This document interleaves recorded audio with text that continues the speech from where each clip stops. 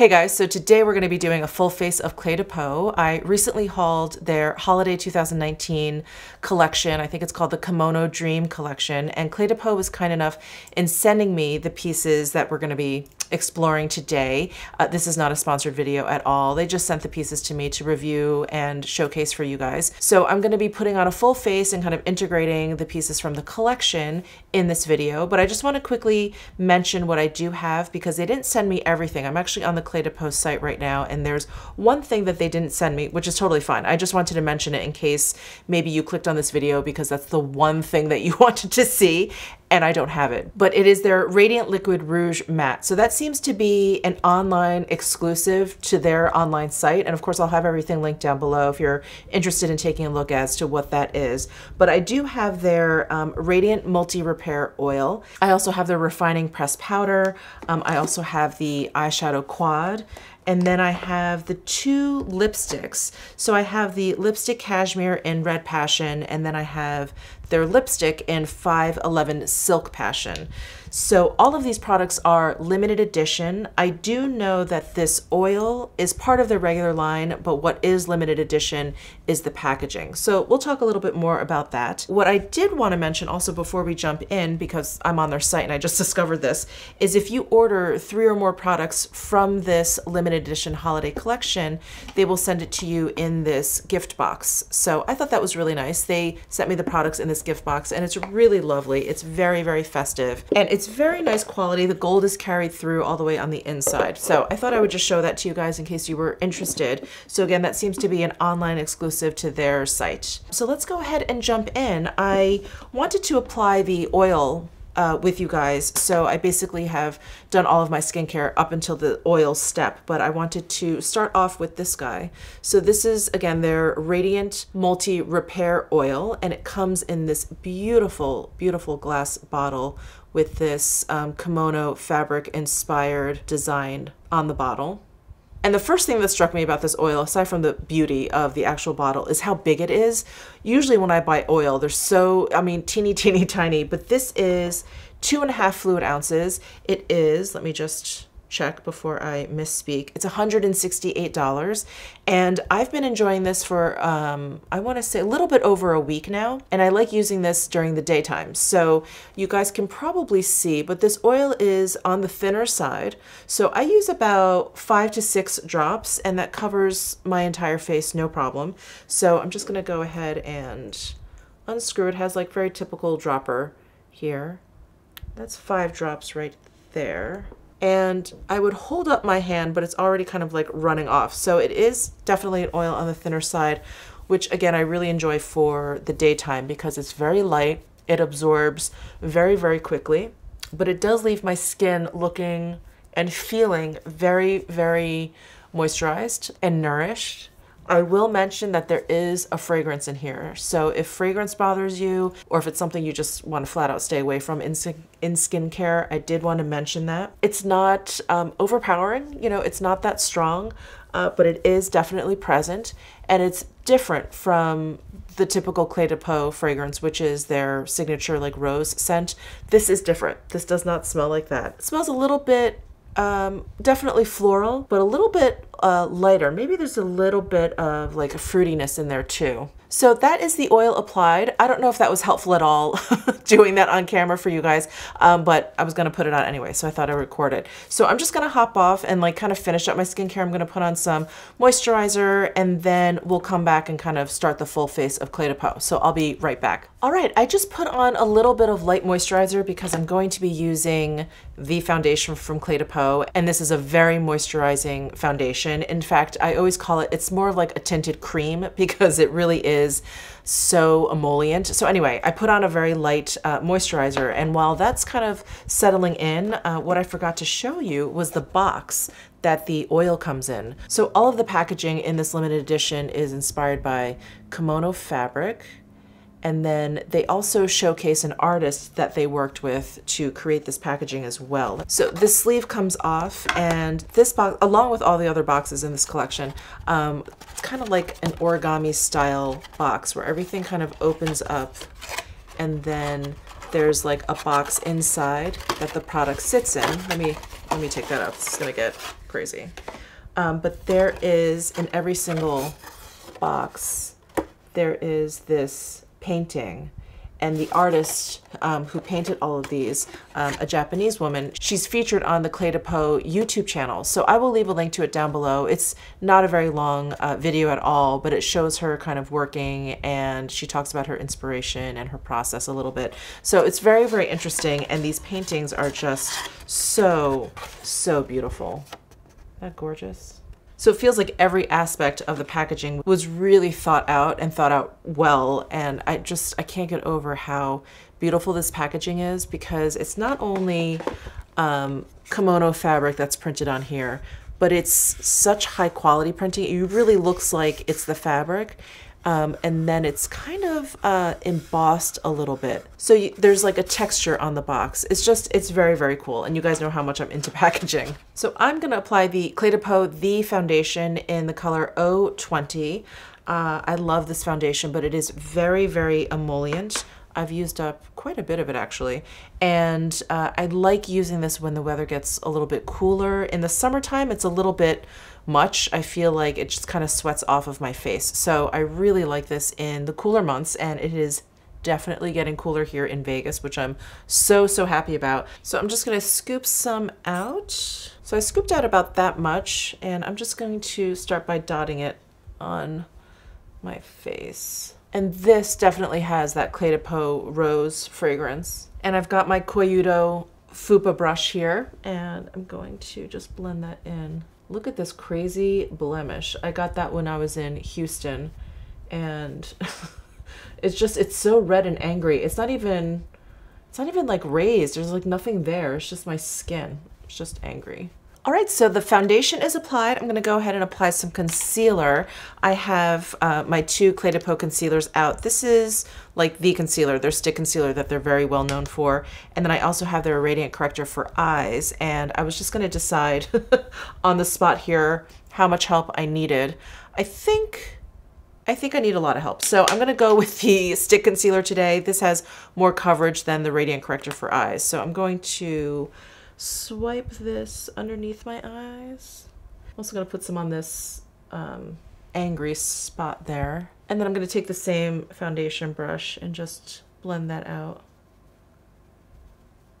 All right, oh, I didn't tell you the shade. I'm using Ivory in this concealer. I think it's their lightest shade. All right, next let's move to the Refining Pressed Powder, and this is in the shade 101 Blooming Cherry. Now, I purchased this myself from, I believe, Nordstrom, and it's $105, and it is, well, this is limited edition like the rest of the pieces, and I purchased last year's special edition Refining Pressed Powder. That was part of their holiday collection, again, limited edition, and it kind of had this like Alice in Wonderland theme, and that is this guy here. So this was in Pink Push Me, and I just wanted to compare the two. Hopefully you'll be able to see the difference, but the Pink Push Me, which is this guy, is a little bit cooler, a little bit more pink than this year's Blooming Cherry, which is a little bit peachy. And then the other thing I want to mention is I was looking at the ingredients for this pressed powder, and there is mineral oil in there. I generally don't get along with mineral oil, especially when it's in eyeshadows, because I feel like the colors just kind of like, I don't know, almost like melt away, and they blend, they almost, I don't know, they just act very, very funky on my eyelids. So try and stay away from eyeshadows with mineral oil in them. But I didn't save the box from last year, so I don't know if this one has mineral oil in there. I would assume so, because I think also the regular pressed powder has mineral oil. And I love this powder. It's, you know, I was surprised actually when I learned there's mineral oil in there. I was like, really? But it just works really, really well on my skin. But I wanted to mention it. I know a lot of people don't like mineral oil, so it is in their pressed powder. All right, so let's go ahead and apply this Blooming Cherry. I'm gonna take the opportunity and use one of my Chikuhodo Silver Fox brushes. This is their F01. This is the biggest powder brush that came in the set. And if you guys don't know, I was recently in Japan, and I went to their brush festival in Kumano outside of Hiroshima, and Chikuhodo just released their Silver Fox brush set. So I purchased it, and it's so, so soft. It's softer than squirrel hair. It's absolutely amazing. And I haven't gotten a chance to use these brushes very much, so I think this is just the second time I'm using these brushes. So anyway, I'm gonna go ahead and dip in, and I'm going to just apply by patting first. Sweep away any excess.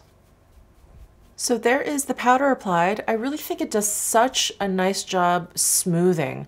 I absolutely love it. And I'm generally a fan of loose powder, but this is great. This pressed powder is wonderful. And who can argue the practicality of pressed powder? It's just so much easier to just work with and travel with and throw into your purse than loose powder. So I've really been liking this refining pressed powder. I just really love the like filtered effect it gives my face. All right, and for blush, I'm gonna use my cream blush from CLE DE Peau. I have it in number 4, and this is probably one of my favorite like CLE DE Peau products.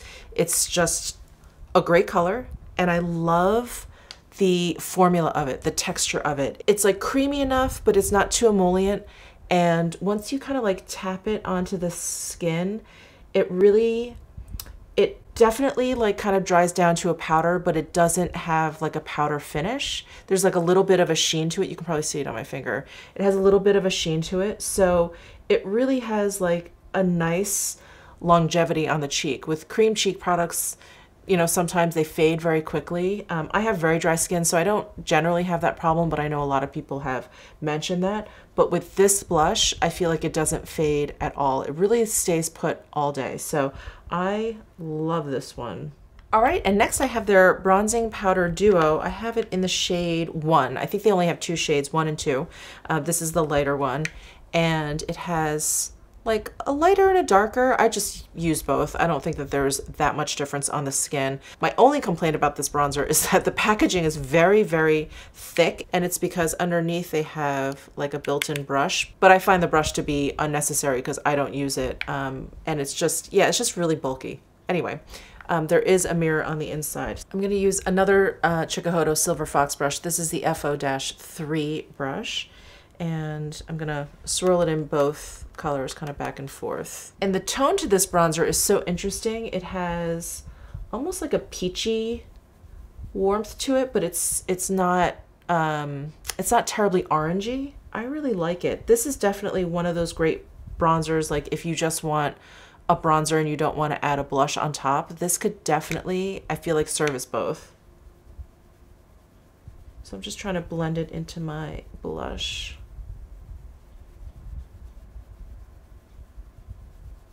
And then as for highlighter, I have one of their luminizing face enhancers. I have a couple of the shades, but this one is my favorite, and I believe this is their newest one. This is shade number 18, and let's see if you guys can see that without blinding you. But that is number 18, and it has like a little bit of warmth in there. It ends up like looking very kind of like champagne on the skin. I just find it to be very, very pretty. And the CLE DE Peau highlighters are definitely on the more subtle side, but I find this one compared to the other luminizing face enhancers to be the most reflective. But in the large scheme of like highlighters, this is definitely very, very subtle. I'm gonna use my Surratt cheek brush and dip in here. This product is definitely on the powdery side, so you pick up a lot of product pretty quickly, and there's, you know, a little bit of kick up in there.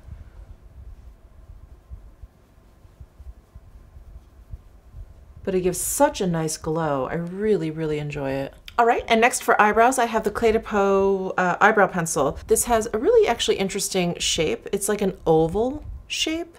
So it's definitely, it's not a point, it's definitely, you know, longer and skinny, but it's oval. And then the other side is a spoolie. So I'm going to brush out my brows. And this pencil is very nice. It's not too hard and waxy, so I do feel like I have to be a little bit careful with it, but it's not like quite as soft as the Sisley eyebrow pencil, which I feel like I have to be very careful with. So this one is just, it's just a little bit softer than like the Hourglass or the ABH. Oh, and this pencil, I forgot, it's actually refillable. So I was looking for the color and I remembered that this is actually a cartridge. So I'm using color number 204, by the way. All right, and now for the eyeshadow quad. I'm so excited to give this a shot. So this is the packaging. Again, another like beautiful kimono fabric there. And then this one, same idea opens up like origami style, and then the quad is sitting there. Let me just pull the quad out so I can show you the painting that's on the inside. I think this one could be my favorite. Isn't that just incredible? Absolutely gorgeous. Okay, so that is the outer packaging, and then the actual compact has this kimono fabric on there. So the shade of this is number 320 draped in velvet, and this is $80. So they're calling it an eye color quad, but there's 3 eyeshadows here and then 1 cream liner. So I swatched these for you in my haul, but let me just do it again. So those are the 3 shadows. And oh, I still have some foundation, so let me just swatch them right over here. So I don't know if you can tell in these swatches, but the first and third shades have a little bit of a like satin shimmer to them. And then this one I think is a matte. Yeah, this color is a matte. And I don't know if you can see it, but it looks like there's like a cherry blossom embossing on the pans. It's just so pretty. And then I had to look up what this was. I didn't know if this was some sort of like eyeshadow base or something. It's not. It's a cream eyeliner. So that's how I'm going to use it. So I'm going to go into this peach shade and blend that all over. I'm going to use my Silver Fox Chikuhodo brush FO5. And I'm going to sweep this all across my lid.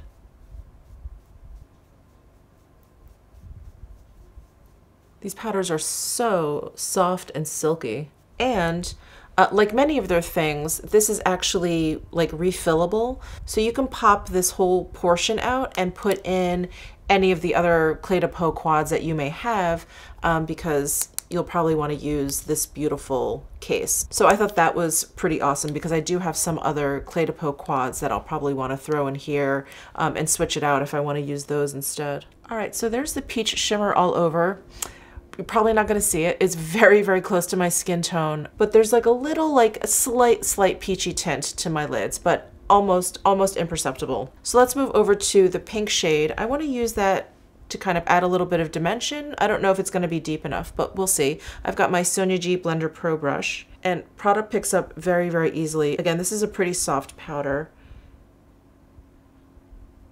And I'm just going to apply that to the outer corner here. These are not shades that I would normally use, and I feel like maybe this is a pink that I've been afraid to use because I feel like it makes me look, I don't know, like I have puffy eyes or that I look ill or something, but I don't actually feel that way about this color. You guys let me know down below in the comments section. I think I talked about this when I was using the Pat McGrath Ritualistic Rose quad. I was worried that I was just gonna end up looking like I had pink puffy eyes, but that one had a really like kind of plummy, wine kind of like base to it. This is definitely much brighter, so I do wonder like how is that coming across to you guys? Does it look like maybe a little bit too pinky peach? In real life I feel like it actually looks pretty cool, and it does look very like Asian inspired. I feel like these colors are so soft. Like this quad I feel like is the perfect example of like Asian makeup versus like Western makeup, where it's so much brighter and more heavily pigmented here, where in Asia it's so much softer and more like watercolory, and this is just the perfect example of it. And the pink is blending really nicely into this peach color over here, where I feel like I'm getting this nice kind of like gradation there, almost like a sunset gradation there. It's really pretty. Then I'm going to take this Pencil 1 brush from Sonia G and go into this frosty white shade and just add this a little bit to like the inner portion of my lid here and the inner corner. I think that shade may be too subtle for that, so I think what I'm going to do is like take this Sonia G Builder Pro brush, go into this shade and really kind of bring it onto the lid here. Maybe use it under my brow.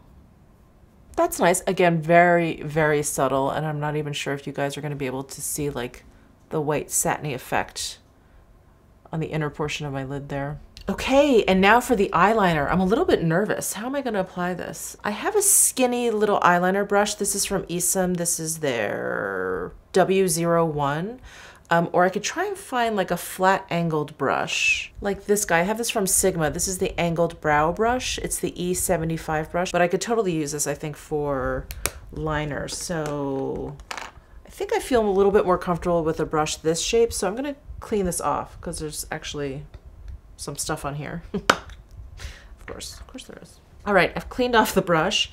I'm gonna go right into this cream shadow here.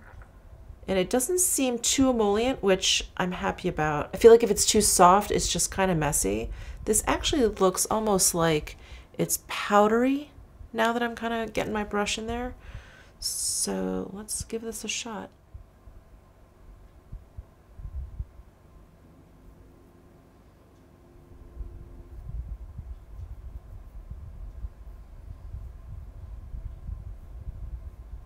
Definitely nice and black, and it's going over the powder shadow very easily. And I'm just kind of like getting it into the lash line here. Easy, very, very, very effective. I guess let's put some on my lower lash line and see how that turns out. That was easy too. I wonder how quickly this sets, if it sets at all. I'm gonna do the other eye and then we'll come back and see if this actually sets. I'm gonna see if I can smudge it out. Okay, so the eyeliner is applied. That was really easy. I really like the formula of it, but let's see if it actually sets down and if it becomes smudge proof. I think that'll be really interesting. I guess I'll just use my finger. I'm gonna use my ring finger here. Some of it came off, but it's actually, I don't know if you can see that, right at the tip of my ring finger there. So some of it came off, but not much. So I would say it sets down like mostly. I want to say, I don't know, maybe like 95%. It sets down because that is very, very faint and I was really rubbing in there. I'm going to go ahead and use some mascara. I don't have Clé de Peau mascara. I did, but it got old, so I tossed it. So I'm just going to do that off camera and then we'll come back and play with the lipsticks. All right, and now for the lipsticks. So they sent me the lipstick Cashmere in 512 Red Passion, and this comes in the beautiful limited edition red packaging. I believe these colors are also limited edition. And then they sent me their lipstick in 511 Silk Passion. So let's go ahead and try the lipstick Cashmere on. So this is $65, as is this lipstick. So they're both $65 each. So let's go ahead and take a look at this. Ooh, isn't this pretty? This red passion. So this has that kind of like petal design at the top of the lipstick bullet, which is so pretty. Here is the red passion color. So it's a really great bright primary red. It has a little bit of blue going on in there. So it's a little bit more cool toned. Definitely a little bit more cool toned than what I'm used to. I generally like kind of like orangey reds. So let's see what this looks like.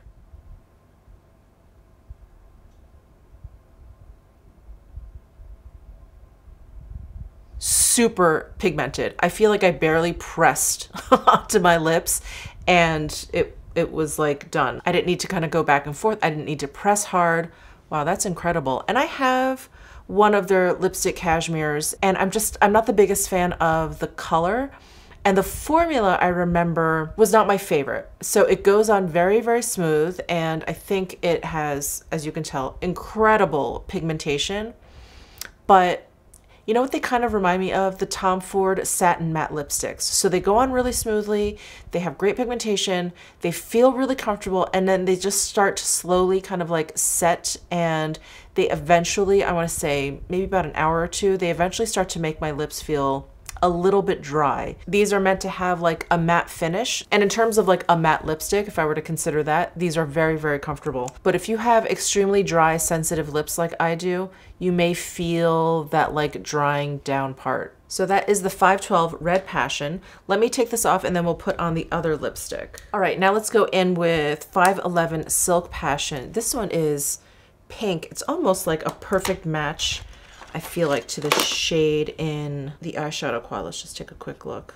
Yeah, almost like a perfect match to that shade. So I'm excited to put this on. I don't really wear colors like this very often, so I'm excited to see what this looks like.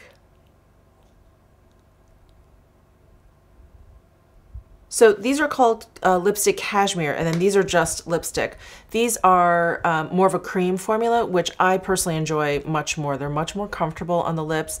You can see they don't have a matte finish. They have kind of like a radiant finish, and they're just lovely. So there is Silk Passion on my lips. I really never like wear pinks like this.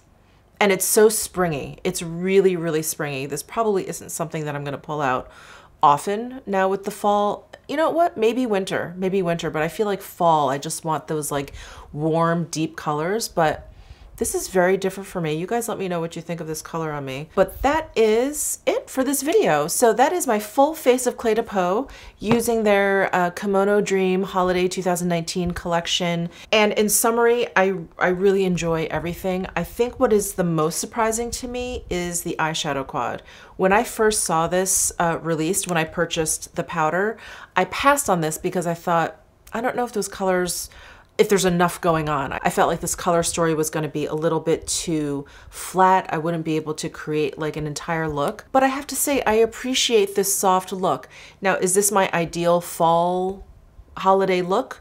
Probably not. But I think come spring, this is perfect. This is such a lovely look. So thank you so much for tuning in, spending some time with me, hanging out. I hope you enjoyed this video. Give it a thumbs up if you did. Let me know any thoughts down below in the comments section. Subscribe down below if you haven't already, and I'll see you in my next video.